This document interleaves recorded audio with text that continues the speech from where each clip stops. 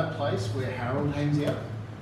He's on the top floor here, but very important fireplace. Tell me about the fireplace. I know you don't. Well, the fireplace was part of a larger room that was occupied by the manager of the railways. He used to board here back in the old days when it was a hotel for a start. Yes. But when they had rooms up the top.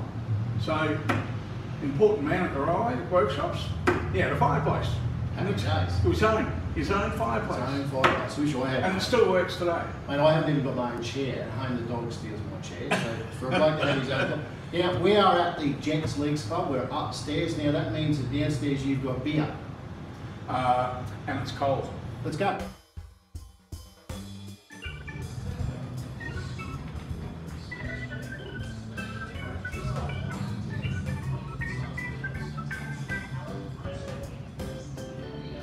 Images that were sent to me, Sverdlovs were immigrants, came to Australia, made a life for themselves, and they set up a shop in there, and it was basically a shop. Then it became a fish and chip shop. But I've got a great image of an old 42 Ford has hit something and taken out the awning.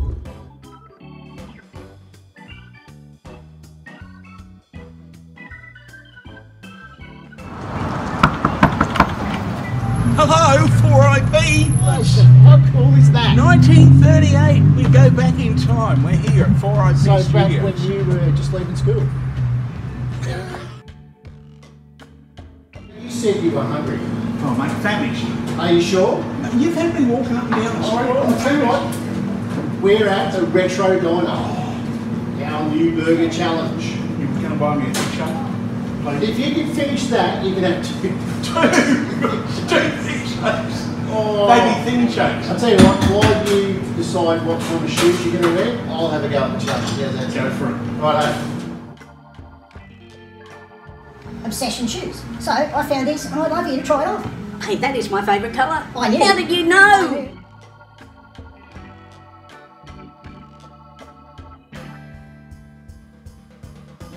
Jacko's just been next door to try a pair of lime green shoes. They're nice, mate. We are desperate for something to go with it. What do you got? It's a bit short, Jacko. A bit short? You said it was. Haven't seen my legs. Fashion emergency. That's what we said. It is a fashion emergency. Righto, Jacko. We've been shopping. We've checked out that huge burger. It's massive. And the shake. The shake, yeah. Well, I'm still feeling just a little bit like I need a little bit more. Are you serious? Yeah, well, I want to get to the size of you. Thank you very much. So we can be brothers in arms. Alright, so you're asking me if you were staying in Ipswich? If you're staying in Ipswich, I know there's a lot of good eateries. Well, alright. Because you got fourth child? Fourth child is absolutely amazing. It is. I would have to tip my hat to the Indian Meafel. Yep. Nothing like a curry in a hurry. Yeah. Got to give Woodlands at Marburg a special mention. They've got a cafe out there and I'm an absolute fan. Woodlands at Marburg. Check it out. Actually, we'll put the link up. How's that sound? Yeah. It is. It's picturesque out there too. It's worth a drive. And right up your alley, venue. a ton of history and absolute epic scenery. And they've got ghosts. They've got ghosts. And you love your ghost, don't you? I love my ghost. Love your ghost. Yep. What about pizza? Yeah, pizza's okay. I've got to tell you, there's a guy just out of town, just out in the suburbs, mozzarella fella. Oh, mozzarella fella. He's a whiz. He's an absolute whiz on the pizzas.